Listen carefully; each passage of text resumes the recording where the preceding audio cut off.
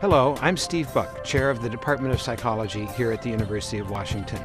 The lecture you're about to see is part of our annual Alan Edwards Psychology Lecture Series. Professor Edwards was affiliated with the Department of Psychology for half a century until his death in 1994.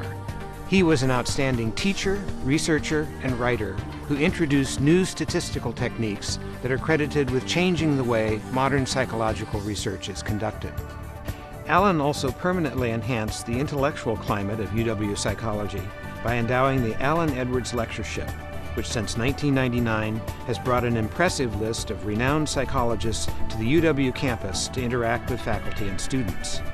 Now, the annual Alan Edwards Psychology Lecture Series presents the excitement of psychological research and its tangible benefits to both local and national audiences.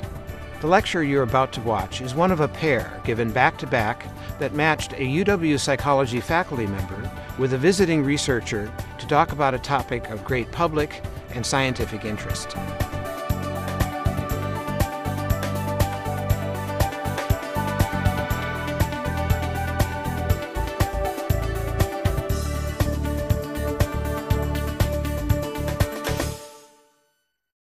Good evening. I'm Steve Buck, Chair of the Department of Psychology here at the University of Washington. Welcome to this evening's continuation of the Alan Edwards Psychology Lecture Series. This series is presented by the College of Arts and Sciences and the University of Washington Alumni Association and is funded by a generous endowment from Alan L. Edwards. The topics in this series illustrate how psychological research serves humanity. The University of Washington receives more research support than any other public university in the nation. The psychology department alone receives nearly $10 million annually in research support that helps us advance our knowledge of basic science, directly serve people in our community and around the globe, and train our undergraduates and graduate students. Tonight's lecture addresses suicidal individuals, evaluation, therapies, and ethics. Our next speaker is Dr. Marsha Linehan. Dr. Linehan is a professor of psychology here at the University of Washington. She is the founder and since 1980, the director of the Behavioral Research and Therapy Clinics, which is a consortium of research projects developing and evaluating new treatments for severely disordered and multi-diagnostic populations. Her primary research is in the application of behavioral models to suicidal behaviors, drug abuse, and borderline personality disorder. She's also working to transfer effective treatment from research settings to the clinical community. Dr. Linehan has received a long list of awards and honors recognizing both her clinical and research contributions. She's also held esteemed positions in several national professional organizations and is currently president of the Society of Clinical Psychology of the American Psychological Association. Dr. Linehan has written 3 books, including 2 treatment manuals for borderline personality disorder. She's published extensively in scientific journals and has a long history of grant support for her research. Her books have been translated into German, French, Italian, Dutch, and Swedish, and together with her tireless work in training clinicians from around the world in the therapeutic techniques she has developed, have propelled her truly international impact on the treatment of suicidal behaviors, drug abuse, and borderline personality disorder. Please help me welcome Dr. Marsha Linehan.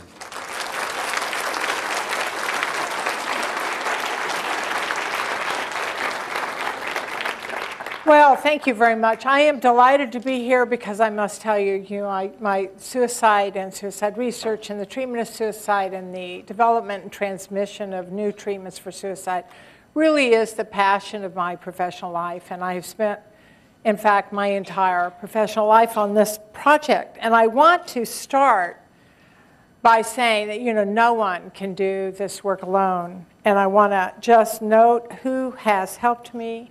This is the Behavioral Research and Therapy Clinics, our scientific staff. We began as the Suicidal Behaviors Research Clinic many, many, many years ago. And we've expanded because we've included borderline personality disorder, drug abuse, eating disorders, and other things. So we changed our name. But at core and at home, we've always been the Suicidal Behaviors Research Clinic. I want to also thank the major players at the University of Washington. I am indeed unbelievably fortunate. I didn't actually realize how fortunate till I started hearing what happens to other people at other universities. But I am unbelievably fortunate that the Human Subjects Division at this university has been willing to change, to take risks, to learn from me and to teach me how to write a grant, how to write an application. My research, for the most part, looks for the highest risk for suicide people in town. We call the hospitals and say, who's the worst? Highest risks, we'll take them. We look for that, and I am purely, solely, completely, and totally, beginning to end, a research program, a treatment development research program. And Human Subjects, therefore, practically approves of every breath that I take. And they have approved of all of my research. I have never been turned down. Now, I must say, I feel like I've gone and lived with them to get things approved. But I have never ultimately been turned down, except on those occasions when they were right. And then, okay, I changed what I was doing. I also want to thank the Office of Sponsored Program. It used to be grants and contracts, which is how I think of them still. But I do have to say that I could never have done the research that I do without funding, particularly from the National Institute of Health. I'm funded by the National Institute of Mental Health, National Institute of Drug Abuse, both of which have a big interest in suicide research and trying to find people to put those grants in. And the reason I have to thank them is that they did send a letter once to the psychology department saying, could you please get her proposals in before 5 o'clock on the last day when we close, rather than coming at 5 minutes after 5 when we close. But I must tell you, even though they sent the letter, they sent the grant too. And those who know me know that it's possible I wouldn't be funded if they hadn't done all that good stuff for me. And the Department of Psychology, I have to really think I'm their main suicide, well, I'm kind of their only suicide researcher. And I brought it, you know, the average psychology, one of the tragedies in this country is the average psychology department does not take high-risk suicidal people. Ours did not either, mostly does not now. High-risk suicidal people are, of course, given to what I view as largely untrained medical residents who are just thrown the suicidal person and said, treat them. But psychology, the people who mostly do the development of new non-medical treatments, almost across the country are not allowed to see suicidal people. And I mean, not allowed in training. And so I'm here at the University of Washington, and I began all my research with young, poor little graduate students who happen to be my students. And I said, you know, look, those high-risk people I was calling that hospital about, my students are going to see them. And I had one student who had a patient who used to call her. This was a third-year graduate student. The patient would call her and was clicking the gun in the background while she was on the telephone. This happens to be, you know, we've had others where they brought their guns into therapy, and which we do confiscate. You know, the University of Washington has given me a special permit to confiscate weapons. And so the Department of Psychology has been, you know, psychologically supportive in the sense that they've allowed me to actually just set up my own training clinic. And I'm somewhat, not totally under the radar, especially not after tonight, but they really haven't given me grief. They haven't told me I had to stop doing all this with students, and I appreciate that, because without students to stand on your shoulders, you've got nowhere to go. Lest you think that we've had an impact on suicide, this is worldwide suicide, global suicide rates from 1950 to 2000. So not only have rates not gone down, that's pretty bad right there, but if you notice, rates, particularly in males, have actually gone up. In the United States, over 30,000 die by suicide a year. Approximately 500,000 emergency department visits for suicide attempts per year, and more die, almost twice as many people die from suicide as die by homicide. It's the 11th leading cause of death in the United States. As you can see, 3rd for ages 15 to 24, up to 8th for ages 45 to 64. This 4th leading cause of death for people 25 to 44. It's really amazing when you think about it. It's the 8th leading cause for men, 17th for women. So what can we conclude? Of course, we can only conclude that suicidal behavior is a major public health problem. It's really a major unmet public health problem. So let's look at mental illness or mental disorders and suicide. So this is a review of 83 mortalities, 83 studies of why people died. Schizophrenics, 4% suicide rate, 4%. Depression, bipolar disorders, when you put them together, it's around 6%. Addiction disorders, 7%. Borderline personality disorder, which is very interesting because borderline personality disorder has only been recently really been studied in any great depth. The research would suggest between 8 and 10%. It may only be around 5 or 6%.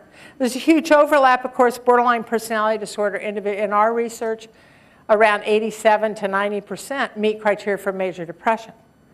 And many of them meet criteria for addiction disorders.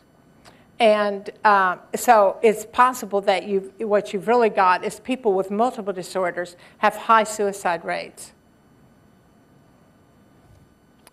So the only conclusion one can make here, because the rates of suicide in the general population are around 11, each year 11 per 100,000. So in other words, nowhere close to 4 or 5% kill themselves. So we have to assume and see in our data that suicidal behavior is associated with severe and persistent mental disorders. That is not to say that every person who kills themselves has a severe and persistent mental disorder. We actually know that that is not true. But it's far more likely if you've got a severe and persistent mental disorder, which is how the mental health people are actually in the ballgame of trying to figure out what to do. So the question then is does treatment research tell us anything? So I am a treatment development researcher. That's what I've done my whole career, and that's what I'm still trying to do right now is develop treatments. So the question is, if we look at the treatment research, does it tell us anything? Now, the first thing you need to know is the standard model of care is a medical model. The medical model says that suicidal behavior is a symptom of a mental disorder. So behavior is a symptom of a disorder. And the thinking goes here that if you treat the disorder, suicide risk will go down.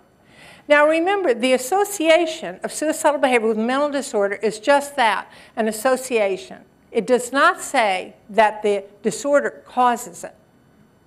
We don't know why they're associated. We simply know they are. But the belief in the standard care has been that you must treat the disorder. And if you do that, this will pay off. So what's the data? The first thing I'll ask is, does treatment of depression with antidepressant medications, so underline the word medication here, reduce the risk of suicidal behavior?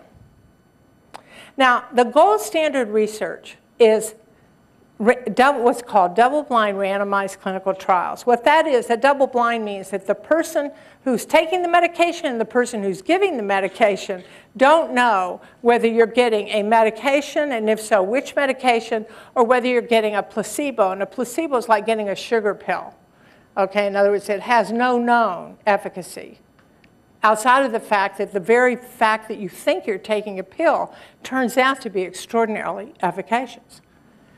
And randomized clinical trial means that it's a clinical trial. In other words, you actually get treatment, but you're randomized to one condition or another. And when you're randomized, it means that the difference between randomized and choosing, if you choose your treatment, you can never really know for sure whether certain kinds of people choose one treatment and certain kinds choose another, and that the real reason the treatment works is not because of the treatment, but because the people who choose the treatment are different. And that's why the gold standard is randomized clinical trials. And if you get nothing out of this entire talk, getting the idea that you should pay attention to randomized clinical trials, I'll feel that my task is somewhat done. Okay, this is 17 antidepressant trials. This was a person who did a review of 17 trials, and every trial was comparing placebo, that old sugar pill, to some other treatment. Now, Prozac was one of them, and there were others. Now, although the main point I want to make to you here is that, and this was the percent of suicides, the main point I want to make, it looks like placebo had less. But that is not the case because it could have occurred by chance. One of the good things about statistics, they may do all sorts of other things for you that you don't like, but they can tell you if there's a difference, is that by chance or is that something we should really pay attention to? So you can often get a difference and it's non-significant, and that's what the NS means, non-significant. And that means if you redid the experiment, the next time it could come out just the opposite. So even though it looks different, because it certainly does look different, you want to remind yourself that, it could, if you ran all those experiments again, they could have gone the opposite. The very interesting thing about Beasley, though, was he then went and looked and thought, well, maybe the antidepressants didn't work. Let's look and see if the people that it did work for, maybe they had fewer suicides.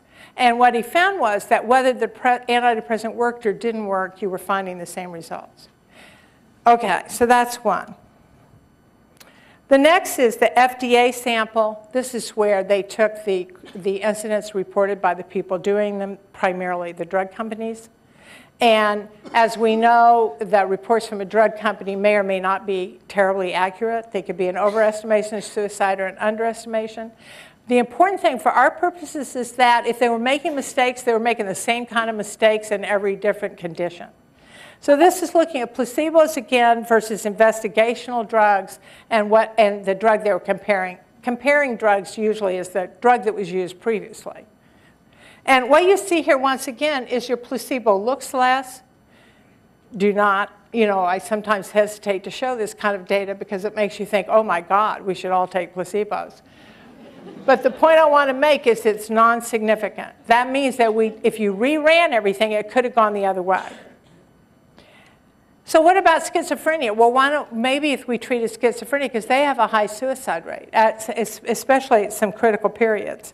What about that? So they looked at the FDA trials there also. And what they found here was, here you've got the placebo looks like, oh my gosh, this is bad. Because that's for suicide. Don't give placebo. So once again, I want to remind you that if you reran the experiment, it could go the opposite. And suicide attempts, it looks like, oh, placebos look good now. But remember, that's non-significant also. So the main thing that we've got here is that you have to ask yourself, if you treat the disorder, will the suicide risk go down? Maybe not. That's really all we can say, maybe not. We can't say that it will go down or it won't go down. Why? Up to 2/3. In some areas, sometimes it might be more, exclude individuals at high risk for suicide. When I review grants, I always find it interesting. I read the who they're excluding from the study. And it never mentions suicide, very rarely. And then you go into their safety precautions, which everyone has to put in a grant proposal. And suddenly you say, we will not take unsafe people.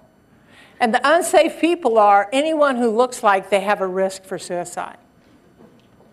So I figure there are two groups that we have no idea how to treat, suicide and pregnant women, because they're excluded from every study practically. Now, how high risk you have to be is very different. Some of them are only if it looks like you're high risk, do they take you out. Others if you seem risky, others if you seem less. And what's very interesting about it is such a given that we even know who's high risk, that people don't even have to define who's high risk when they say they're excluding high risk. So not only are they excluding people, we actually don't know who they're excluding. So we don't really even know who our treatments are good for. This is a problem.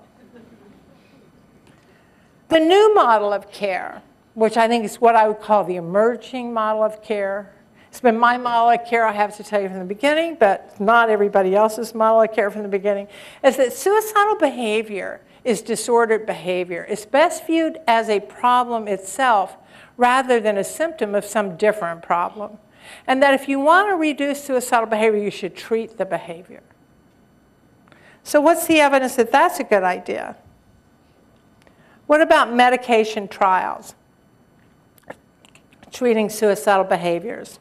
So I'm going to tell you the following. There are 5 medication trials that have selected people for the trial because they were high risk.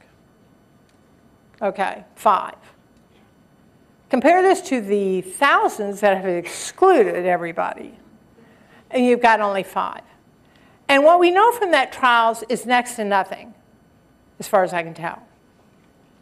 Because the only trial with reasonably significant findings was a comparison of 2 antipsychotic drugs with schizophrenics at high risk for suicide. And what they found was the suicide rate of suicidal behavior was lower with one antipsychotic compared to another. Now, given the fact that we're ordinarily going to want to give antipsychotic medication to a person with schizophrenia, that's important information to know that one medication may be more protective than the other. But I do want to point out to you that it says that if you compare only these 2, one is better than the other. But that's really all it tells you. So what I'm going to talk about now is dialectical behavior therapy and behavior therapy for high-risk suicidal clients. The reason I'm going to talk to you about this is because there are almost no psychosocial interventions, but I must say many more psychosocial interventions than there are medication interventions for suicidal behavior. When I've done my literature reviews, it used to be that there were only 25. When I wrote my first interview, it was 26. It's now, I think, maybe a little bit more than 30, maybe up to 35 studies that are selecting people for being suicidal. The worst case scenario, though, and here's what goes on, it's hard to me to believe that this is really what happens, is that you've got your studies for highly suicidal people, except that they exclude high risk for suicide from a randomized trial of a treatment for suicidal people. And high risk then get excluded. So there's quite a few that do that. But more importantly, then they've got the ones that say, we'll exclude people who have a diagnosed mental disorder. But this is a study of suicidal people. So in other words, even the studies of suicidal people start getting rid of most of the suicidal people in the studies. So it's very difficult to know what those studies are really treating themselves. Now, this is not true for everybody, but it's true for quite a bit. So the real reason I'm going to talk to you about dialectical behavior therapy is that I figured some of you might be actually here to hear about dialectical behavior therapy. And I actually wrote an entire talk without it in, and then I thought, why not? So I'll talk about dialectical behavior therapy. And it is a therapy for high-risk suicidal clients. This is a treatment that was developed in the first place for high-risk suicidal clients. Now, the reason it's called dialectical behavior therapy is because I first tried behavior therapy. Okay, and behavior therapy can be thought of as a technology of change. This is the important thing to keep in mind, technology of change. The model here is that suicidal behavior is problem-solving behavior for the client and is a problem for the therapist. You know, if you really think about who is suicidal behavior a problem for, usually it is rarely that the client thinks it's a problem. Usually it's the therapist who thinks it's a problem. Generally, suicidal behavior solves the problem of unbearable emotional anguish. Now, it's related to various kinds of anguish. It's related to the anguish, you know, there's a very high rate with schizophrenic males in particular when they first find out the diagnosis, which is surely a time of excruciating anguish. It's highly related to bipolar disorder, which by all accounts is a disorder of anguish. And it's related to depression. And it's related to borderline personality disorder, which has really been my area of research. And I'll speak about that in a moment. But it's an area of unbearable emotional anguish. When I started the research, I started it purely to treat suicidal individuals. I found later that the people I was treating, because I was so wanting to be sure I was treating high risk for suicide people, that I decided I would get people who had tried to kill themselves a lot of times under the theory that they would be higher risk, and also that if they were trying it a lot, I could show that I could get them to stop. And it turns out that people who meet criteria for borderline personality disorder, one of their distinctive characteristics is that they often have histories of multiple suicide attempts. They have multiple intentional self-injuries, which may or may not be, which are not suicidal, and multiple attempts to kill themselves.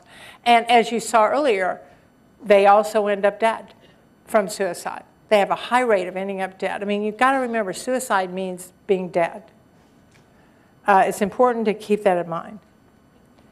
So the notion is it solves the problem. Now, we've done some research in our lab on this whole issue of what's the effect of trying to kill yourself. And we've looked at the effect of self-injury. We've looked at the effect of suicide attempts. But in research, you cannot say to someone, I want to study suicide attempts, please attempt suicide so I can study it. So the only thing that we could do was get people, look at their previous behavior and get them to imagine it. And as we were doing that, we were having people imagine a time when they had intentionally harmed themselves, and we had a control condition of when they accidentally harmed themselves. So then we wanted to have them imagine when people who had attempted suicide, the last time that they had attempted suicide. So I wanted a control condition for that, so I thought, well, let's put in accidental death. And we made up a scenario of accidental death where we had people imagine a highly stressful event. Then we had them imagine that they wanted to go, they got a headache out of the stress. They felt so terrible. And they were so upset, and they went and they were so upset they just grabbed a bottle, which they thought was something for the headache. And after they'd taken it, they discovered that it was poisonous and was very likely to kill them. And we were monitoring what went on while they're imagining this. And we were shocked by what we found. And these were people who had histories of suicidal behavior, so we weren't out here in the public. And they also met criteria for borderline personality disorder, which is the disorder most associated with suicidal behavior. And what we found when we looked at skin conductance, we found that skin conductance, which when high is a marker for arousal, we found that the person, got very high under stress, as you can see up here for stress. And it stayed very high as they were approaching taking the medicine. And as soon as they took the medicine and thought they were dying, they started getting relaxed. And we found the same thing in another measure, another marker of emotion regulation, which is called vagal tone. And we found the exact same thing, that when they thought that they were dying, vagal tone, in this case, when it goes up, it means that you're regulating emotions, that they're getting regulated. And then we looked at negative emotions in their self-reports, and we found the same thing, that negative emotions went down. Now, the worrisome part of this was we were also always measuring at the end what the urges to kill themselves were. And in this particular script, urges to kill themselves always went up afterwards. And we realized that what we might have found was really how suicide ideation is functioning. The suicide ideation itself is a thing that makes a person feel better. It's like, I can't get out, I can't escape. Suggesting that even suicide ideation can be a behavior that reduces emotional anguish momentarily. And it's when it stops momentarily working that you're at extreme risk for suicide. So as I went in to work on these people, remember I had my technology of change. So what happened was I came in with my focus on change to a person who's extremely upset. So imagine yourself when you're at your most upset, when someone then comes in and rather than listening to you, validating you, soothing you, or saying, yeah, that's really awful, says, okay, let me help you change right this minute. Okay, which is essentially what happened. I came in with a, oh, let me help you change right this minute. At which point arousal went up, sense of being out of control went up, and the high arousal and out of control meant no learning, no collaboration. So this was a shock, but ever flexible, I switched to acceptance.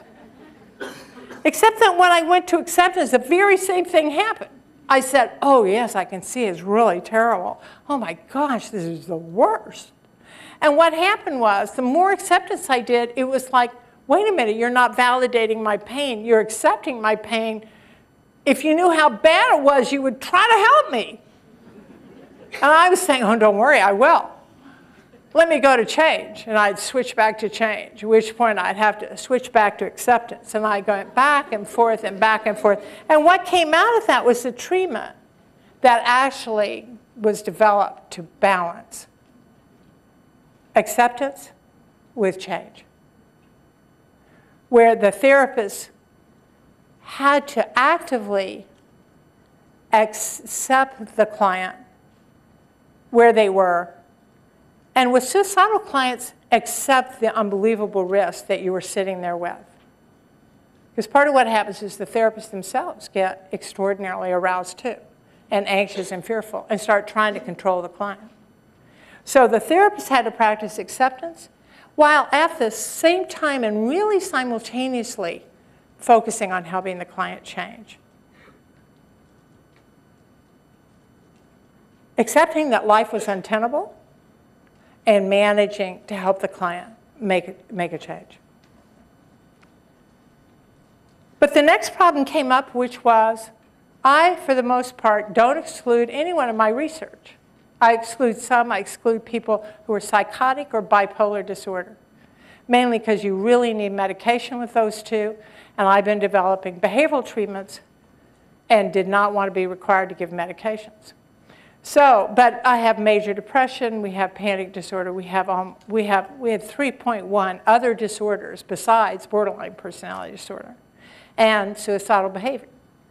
And so what happens is you have a person who has multiple problems. Now the problem with a person who has multiple problems is you can't work on all the problems at the same time.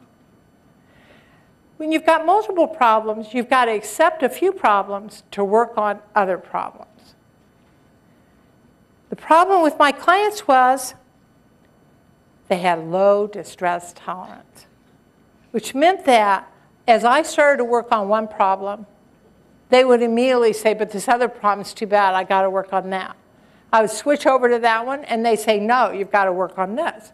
I'd switch over to that. It's like, no, now I've got to get a job. Now I've got to work on my relationship. Now this, now that, now this, now that. And I would switch, and then the client would say, well, I'll kill myself. And I'd say, okay, we'll work on that. So what I had to do, I had to figure out a way to teach the clients the very same behaviors I was having to teach myself and the therapist I was training. I had to teach myself to accept and change, but I had to teach the clients the same thing. I had to teach them both how to change, but also how to accept themselves. And the dialectic is the tension between those two. So dialectical behavior therapy balances change and acceptance. It does a lot of problem solving. It's really at its heart, in its soul, problem solving treatment with validation.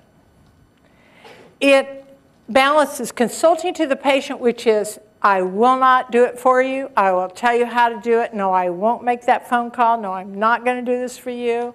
You hate your psychiatrist and want me to call them and tell them to shape up. I'm not doing it, but pick up the phone and I'll coach you through that call, with doing it for them.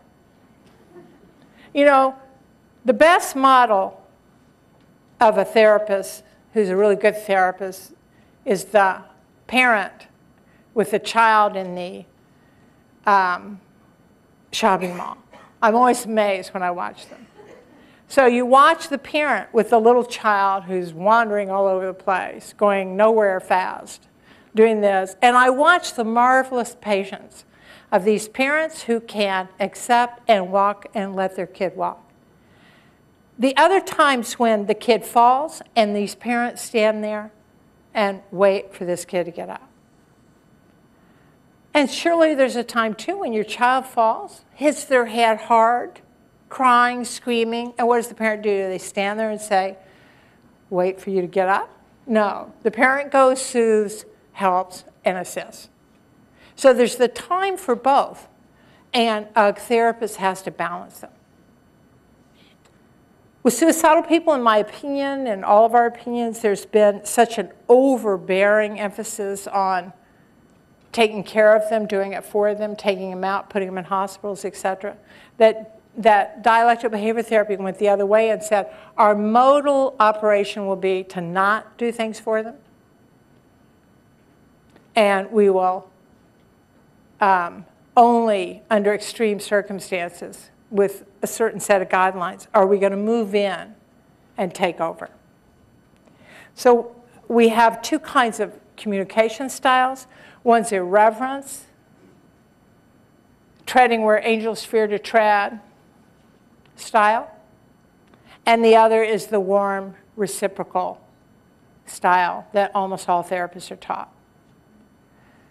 The reason that irreverence actually turns out to be very important is there's a lot of research that novel stimuli create deeper learning. And irreverence is novel stimuli. What are the functions? I just want to say that, so the treatment focuses on 5 things.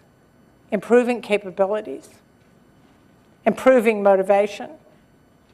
You know, it does you no good to have skills if the skills are punished. If every time you do something you get punished, you're not going to do the behavior. So the therapist has to work to make sure that the reinforcers for adaptive behavior are there, and that dysfunctional behavior, suicidal behavior, other kinds of dysfunctional behavior, drug abuse, all the behaviors that are making their lives chaotic are not reinforced. It does you no good to have a skill if you're too afraid to use it, too ashamed to use it. So you have to work on the emotions that interfere with skill behavior. And it does you no good to have a skill if you don't believe it would ever do you any good. If you have no belief, if your beliefs are faulty, if you believe that if I ask for a job, I'll never get one. So you're going to have to work on their beliefs. DBT does that too. You got to make sure that new behavior generalizes out to the real world. It does you no good to learn behavior with a therapist if you can't use it anywhere else. One of the major problems with inpatient treatment is that there appear to be very serious problems with the behaviors that one learns on an inpatient unit generalizing out to anywhere else. I don't have time to go into that data now, but I could. You've got to structure the environment so it reinforces new behaviors. We bring families in a lot, bring friends in sometimes, because if you're trying to teach a person something and they go back into an environment, this is particularly true with our drug addicts, where we send a person out into a drug-using environment, and the other people laugh or hate you if you give up drugs, or if you give up alcohol, both of which are highly related to ending up dead, either from an overdose that's accidental or an overdose that's on purpose. Some people live in environments where the only way anything comes their way is if they're suicidal. That being suicidal is the only way anyone ever actually hears the anguish of their lives. And finally, I think sometimes when I'm dead and buried, if people look back on my career and say, what did she contribute? They're going to say, this is what I did contribute, which is the focus of increasing skills and motivation of therapists. I can't begin to tell you how important it is with a suicidal person to keep a therapist on track. Therapists are terrified, in this country in particular, because you can be sued so easily. Therapists believe that they'll be blamed, believe that they could not tolerate a suicide. The rules of engagement are such that you're required, or many people think you are required, to do standard of care. And as I've already told you, and you might not know, there's no evidence for standard of care. The standard of care is to hospitalize. There's not one single solitary study that's ever been done that's shown that inpatient treatment kept anyone alive for 1 minute. Standard of care is put them on medication for their disorder, especially in the United States. There's not one single randomized clinical trial that demonstrates that doing that keeps someone alive. So the standard of care has no data. Now, don't mistake no data for it doesn't work. It's altogether possible invitations do work and medications do work. So when something has no data, that does not mean it doesn't work. It means we have no idea whether it works. So what's the data on DBT? The good news about being a researcher with a really great human subjects group is you're not required to do standard of care. And that's good because the standard of care are two things that for suicidal behavior that I actually have serious questions about. And I wanted to keep them out of, I wanted to try research where I wasn't doing standard of care. And one of the main things, besides doing our entire treatment, one of our main focus is we rarely hospitalize anyone. You will see that a DBT therapist rarely puts a person in hospital, no matter how suicidal they are. It's not that we never do, by the way. I'm in favor of it sometimes. So, DBT, this is the data, and as you can see, that DBT, for the most part, pretty much cuts suicide attempts in half. And this is compared to our typical control conditions, and there's not been any control condition that we have found, if you select subjects for being suicidal, that we have not found DBT doing better than a control condition at reducing the incidence of suicidal attempts. When you look at the percent of patients who go to an emergency department for suicide ideation, DBT is significantly better, meaning it's not by chance. If you look at the admissions into psychiatric inpatient admission for suicide ideation, you see a huge difference. While they're in treatment with a DBT therapist, not such a difference when they get out, because they stay low, but not as low. This research I'm giving you here is not my own studies necessarily. Some of this is my studies, but what I've done is put together the studies that have been done. Because DBT now has really been studied very broadly, and not very broadly, but it's got about 9 randomized trials. Not all of those are on suicidal people. So it also has other things that it reduces, but these are not the main things that I want to talk about here, but it does reduce other things besides suicide. It actually seems to reduce somewhat the suffering of these individuals. So is it good therapy? A lot of people said that for years. Look, that's just good therapy. Any good therapy would have those results. So we compared it to expert psychotherapy. We actually did a study where we selected therapists for being experts who were non-behavioral experts. And we compared DBT to the experts. And we still found DBT cutting suicide attempts in half compared to experts. But I do want to tell you this. Expert therapy is a lot better than treatment as usual. If you've got a person that you know and love who's suicidal, look for someone with experience. An expert therapist is someone that other people, other leaders, heads of hospitals and stuff like that, heads of units, heads of clinics say is really good, and those are the people to go to. So get recommendations. That's my advice. Okay, where are we now? We don't know how to reduce suicide rates within society or how to prevent suicide in the individual case. Even my research, if you saw, we still have suicide attempts. So we don't really have all the answers here. Our belief that we know how to reduce suicide risk, our fears of trying anything new, is keeping us from learning how to treat suicidal individuals.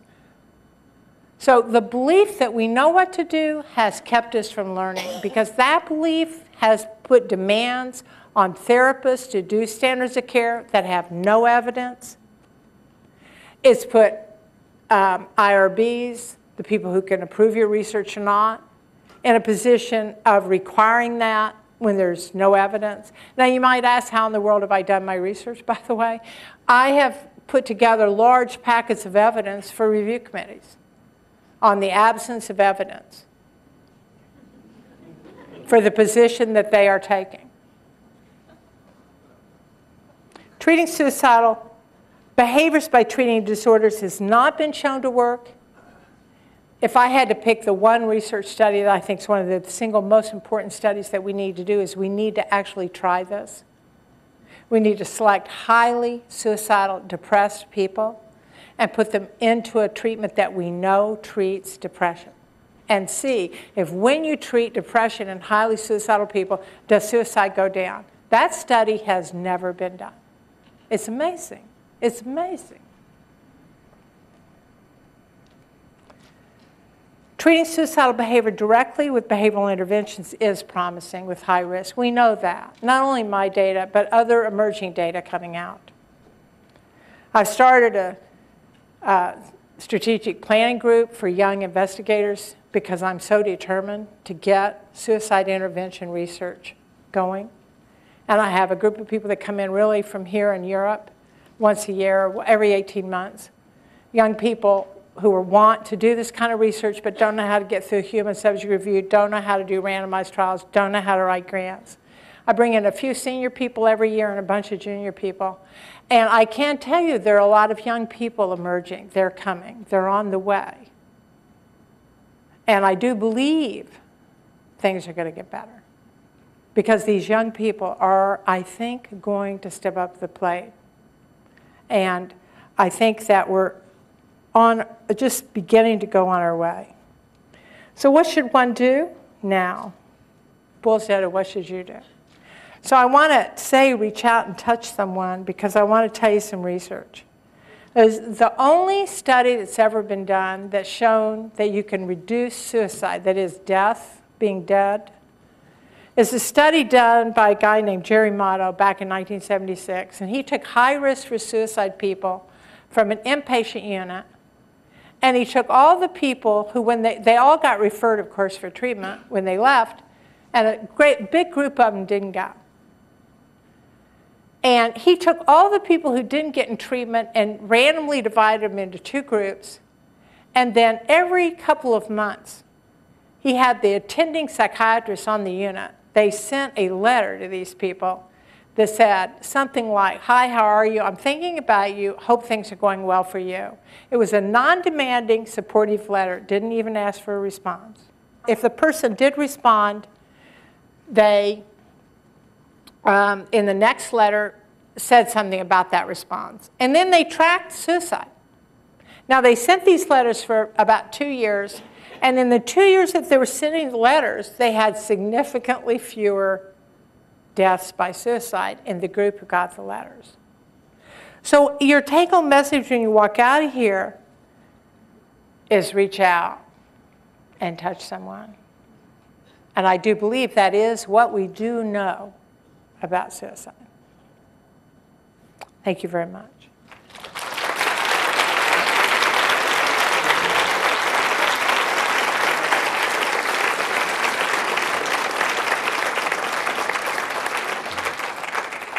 Thank you, Dr. Linehan. We'll now take questions. So again, work your way to the microphones at the side so you can share your question with the audience and the production. And while people are getting to the microphones, I have a question. You said that one of the things that you most want to be remembered for is to increase the skills and motivation of therapists to deal with suicidal patients. What's your vision of how to do that? What do you want to try to make happen in our therapeutic and scientific community to achieve that goal? Well, what I've done is I developed, in the treatment that I developed, a component of treatment called the DBT, or the treatment team. And I set up a set of guidelines in the treatment team that say that the treatment team is not to come in and discuss the treatment of your clients, but it is to that your client's behavior is to come in to discuss your own behavior. And it works like a peer therapy group, where the goal of the team is to improve the skills of the therapist. And it has been a daunting task, I must say, to develop this, because I discovered it's not taught in any training program that I've ever heard of in the world, really. And I managed to get it into my treatment because I developed the treatment. I could define what the treatment was. And then I said, you're required to do this. And in a treatment that has that, it really is the treatment with the best data on suicide. And so I believe that, and we've worked a lot on a manual for how therapists can help each other, because I think that's one of the most important parts. The other part that's really critical is the milieu in which therapists work and the infrastructure.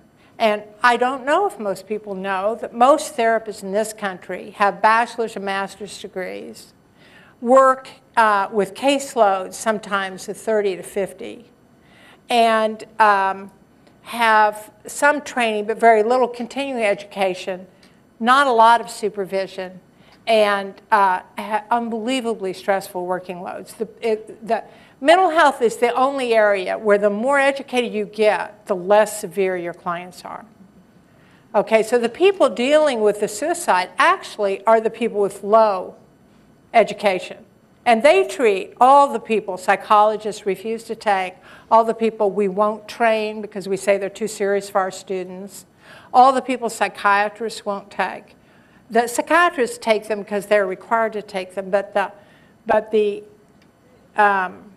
so it's really an amazing factor, you know, because you don't see that in oncology. The more serious the cancer, the better trained your physician. The more serious AIDS, you go to the best.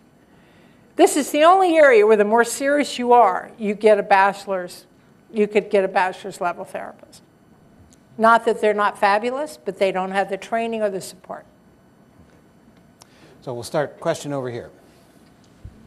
So you said 11 out of 100,000 people commit suicide who are not diagnosed with mental disorders? Sorry, if you thought I said that, I didn't mean to say that. I meant that of the whole population, many of whom are not diagnosed with mental disorders.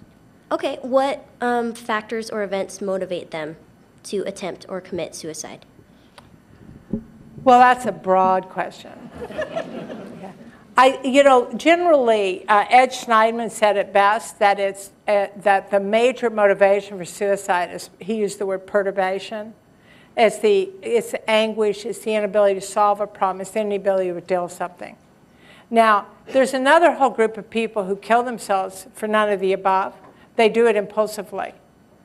It might be up to a third of people who kill themselves who haven't thought about it for longer than 5 minutes before they did it. The way we know this is that CDC did research on people who didn't die but for the grace of God.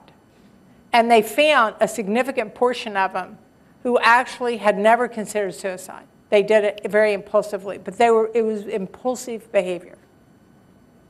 Okay, take a question over here. I have an easy question and a hard question. The easy question is, there were a couple of terms that I don't think have actually been defined in either of these talks, and one of them is suicide ideation, and the other one is high risk for suicide. I know you talked about how just because people have attempted suicide many times, they're not necessarily the ones you're looking for. My second question is about your therapy, which you said... Why don't you let me do the first question? Okay, do the first one. And then you can. All right. Okay. Suicide ideation is really a great question because, of course, people don't agree on any of this. But suicide ideation really means ordinarily thinking about, all the way from thoughts of suicide go through my mind to I'm thinking about it every day all the time. So it can be severe and not severe. And far more people think about suicide than ever kill themselves. Okay. But high risk for suicide, a previous suicide attempt is the best predictor of suicide. So that is the highest risk. You can't get more high risk than having a history of a suicide attempt. Because the basic rule in life is past behavior predicts future behavior. And so that's your single highest risk.